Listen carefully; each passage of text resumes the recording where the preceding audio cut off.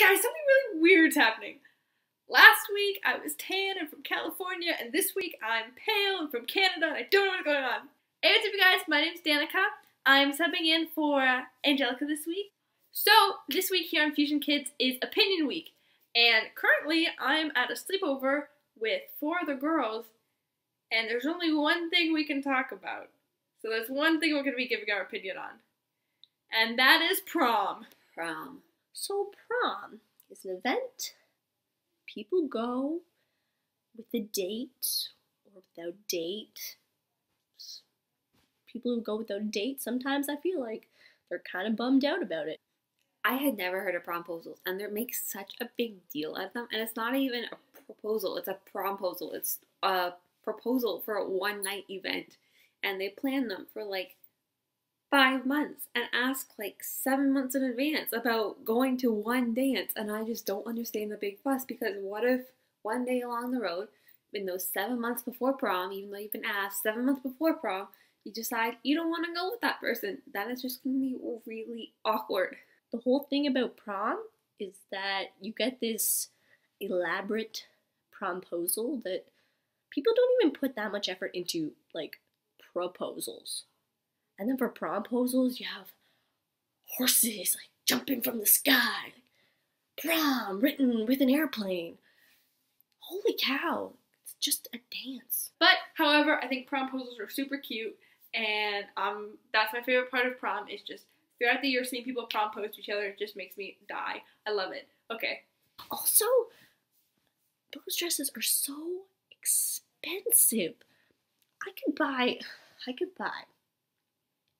probably about 250 pizzas with the price of a prom dress. Does it just happen in movies, or in real life does the slow song just start to play when the guy and the girl meet and they look at each other and they're like, oh. But if that happens in real life, which I doubt it does, that must be really annoying, because then all the other people around are like, I just want to dance and have fun. But that couple's like, oh, lovey-dovey and everything.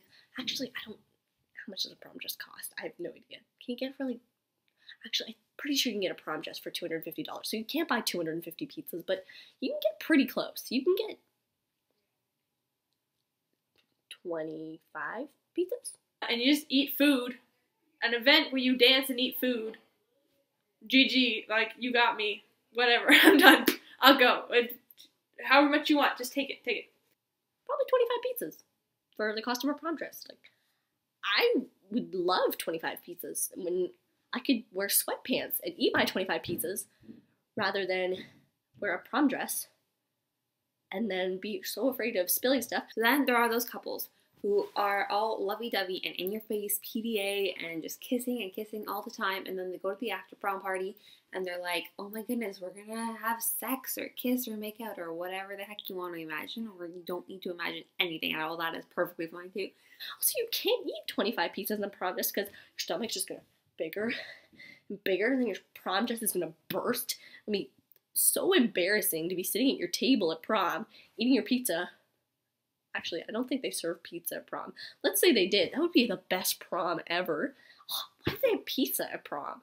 Then there's like those girls who are literally in the corner just like sucking face with their boyfriends, and you're like, why did you come to prom? You could have just stayed at home and done that. And then you're sitting there, at least I'm going to be sitting there because I don't have a boyfriend, and I'm going to be like, forever alone. I love pizza. Thank you guys for watching. If you like this video, make sure to give it a thumbs up, and don't forget to subscribe to Fusion Kids because it's a freaking awesome collab channel. Next week, Angelica will be back, don't worry. But until next time, see y'all later, and stay classy, too. Bye!